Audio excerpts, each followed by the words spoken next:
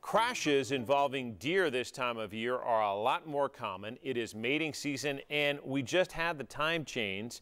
And wildlife experts say it's actually safer to hit a deer than it is to swerve and try to go around it. 10 News reporter Krissa Lucas joins us to explain how we can stay safe on the roads. Krissa?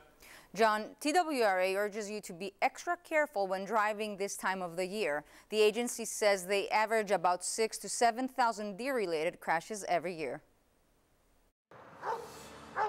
Life in the city is chaotic for J.R. Atkins. It's totally different. I mean, it's the urban sprawl. I mean, it's the urban area that, I don't relate to it very well. Being in nature feeds his body and soul. When you grow up in an outdoors type family, you're hunting and you're fishing and you're doing that at a very early age. My son's the same way. During buck season for hunters, deer can be dangerous for drivers. They're on the roadway at the same time that deer are moving, and we just want them to be aware that they could cross over in front of them and to try to avoid hitting them if they can.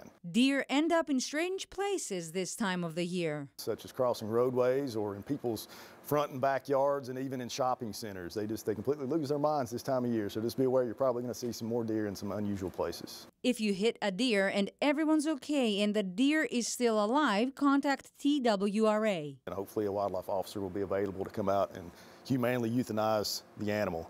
From my experience, if a deer is hit and it's still alive, if it's able to get up under its own power and leave the area, it'll probably survive.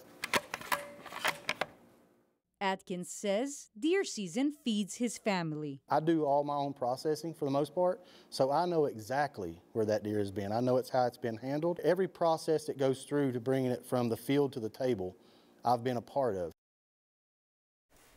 In Tennessee, we have the roadkill bill, meaning it's legal to take home and eat an animal hit by traffic, but you just have to notify law enforcement or TWRA. John? Krissa Lucas on the story for us tonight. Thank you, Krissa. Black Friday.